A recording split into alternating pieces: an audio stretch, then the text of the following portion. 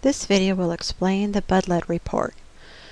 The BUDLED report is a budget detail report, including all the transactions that make up the amounts on the budget accounts that you have access to. So for our example here, the Drama Club, our BUDLED report is going to give us all the transaction detail on the budget accounts underneath the Drama Club. So when I click on the BUDLED, it's going to bring it up in PDF format.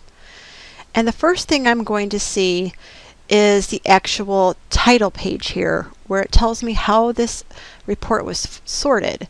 So it's going to be sorted by Fund Special Cost Center, which the 300 913A is my actual fund number, my cash account. And then within there, the appropriation level. So from there then, it'll sort it by the budget accounts within that appropriation. And then with those budget accounts, it's going to sort it by transaction date. And then if we have multiple transactions on the same day, by PO number. And then you notice the date range for this report. And this is dependent on how the fiscal office is going to run the BUDLED for you. They may include just the month, transactions for just the current month, or they may include the transactions since the beginning of the fiscal year.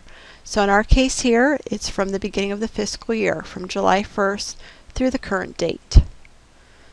So from there then, I'm going to start looking at the report and reading it. Here's my cash account.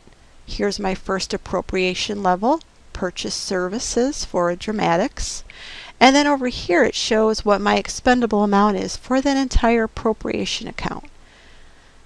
The next set then is the actual budget accounts underneath that appropriation account. So here's my first one.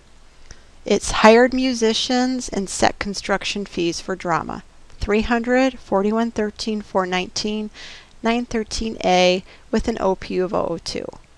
So for this particular budget account then, it also way on the right hand side is going to show me what my budgeted amount is for this account. It's $1,000 for the current fiscal year. So from there then, I am going to go and look at the actual first transaction processed against this account. So the first line of this is going to identify what type of transaction. And where I find that easily is underneath the activity column.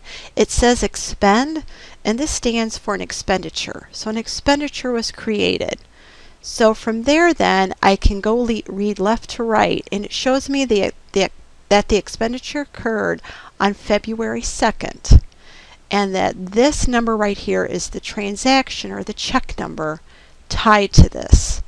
So it was an actual warrant type of check that was issued, and $400.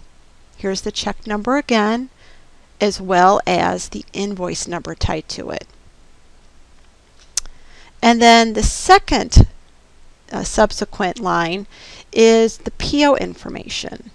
So here's the purchase order and the item number on the PO tied to that check and invoice, the date of that, and the description. So this is the PO item description, hired musician.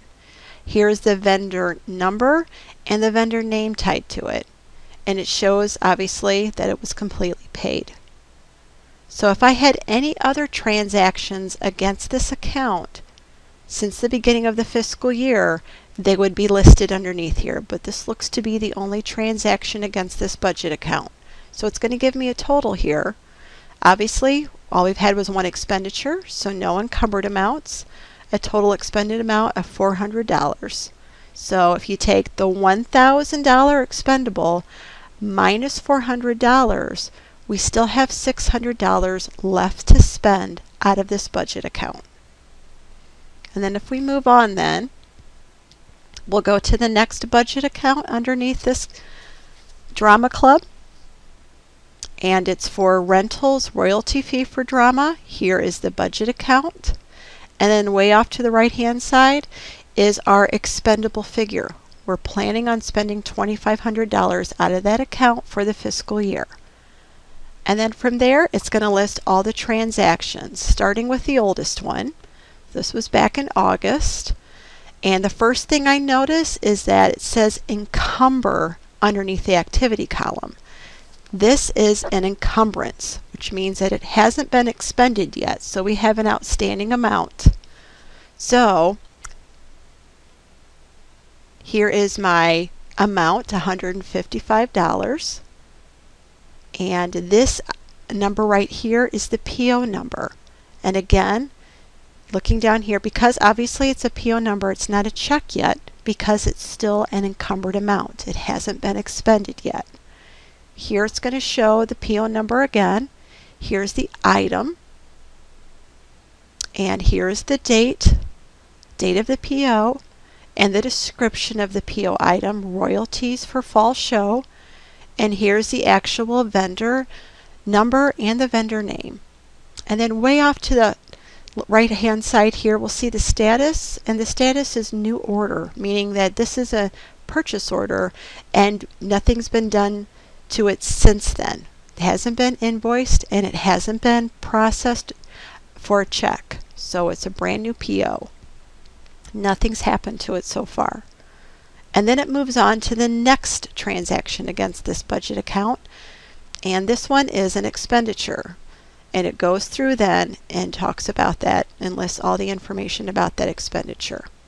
So way down at the bottom then I get my total for the account, $155 encumbered right now, and $923.89 expended so far for this account for the fiscal year.